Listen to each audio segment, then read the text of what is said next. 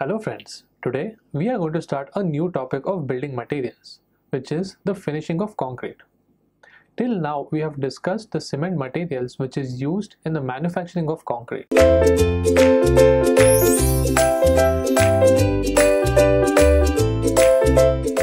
Now we will study about finishing.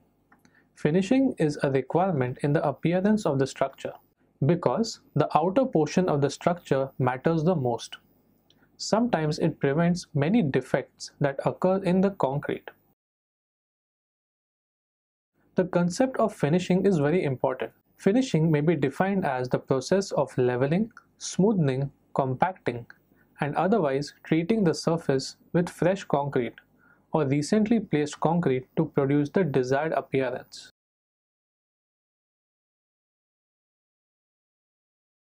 Some important points should be clear in the mind. In case of formwork, after removing the formwork or shuttering, when concrete is exposed, honeycomb exposed steel or other faults are seen, they are made up to cover using the cement slurry or with cement, mortar, which is called as finishing.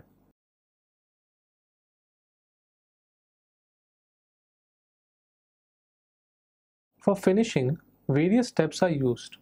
As per the requirements and purposes, we have to follow these methods.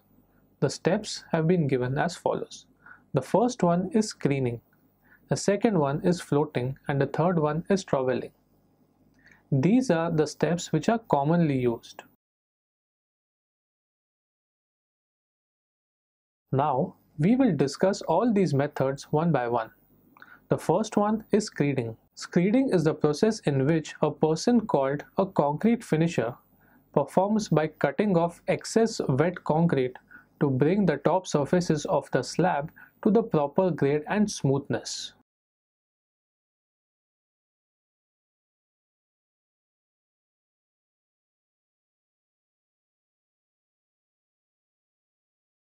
A power concrete screed has a gasoline motor attached, which helps smoothens and vibrates the concrete as it is flattened.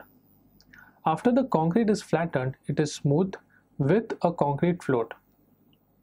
Or simply we can say that it is the process of striking excess concrete to bring the top surface up to the proper grade.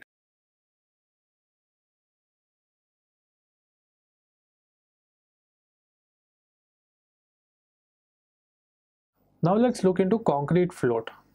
A concrete float is a tool used to finish a concrete surface by making it smooth.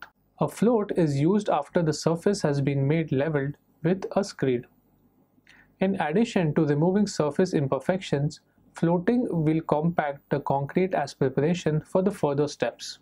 A float can be a small hand tool, a large bull float with a long handle, or a power trowel, also called as a power float, with an engine. The concrete floats are generally made up of magnesium, aluminum, or wood.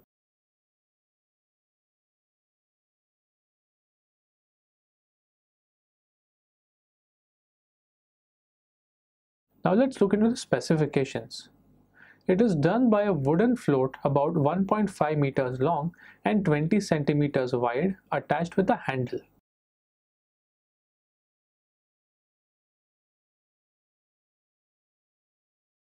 The next step is troweling.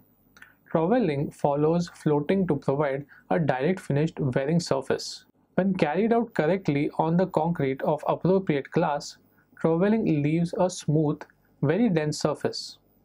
It is produced for warehouses and similar large slab areas, but also can be used to finish small slabs.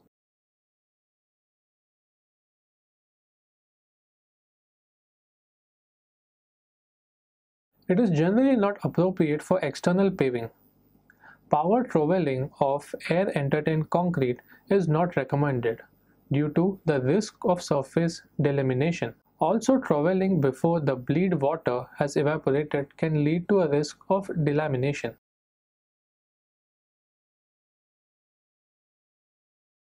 Troweling with a steel float used when the concrete is almost dry gives a very smooth finish.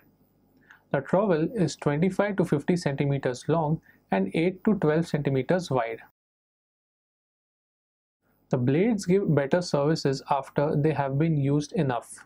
The power trowels are fairly simple in their designs and operations, but as an operator of any type of equipment, it is important to know the key components, how they work and why. There are 6 general components that make up a typical walk-behind trowel. The first is handle. The second is the engine. The third is gearbox. The fourth is spider assembly. The next is trowel blades. And the last one is the safety ring.